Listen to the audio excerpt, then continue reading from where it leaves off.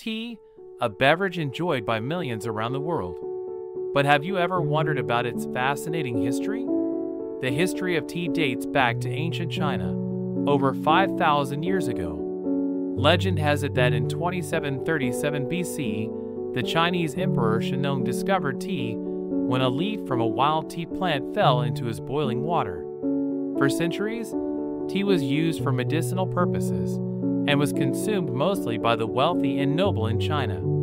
Tea eventually spread beyond China and became a global commodity, with tea plantations and tea culture developing all around the world. Today, tea is the most consumed beverage in the world after water, with countless varieties and ways to enjoy it. So next time you sip on your favorite tea, remember the rich history and culture behind it.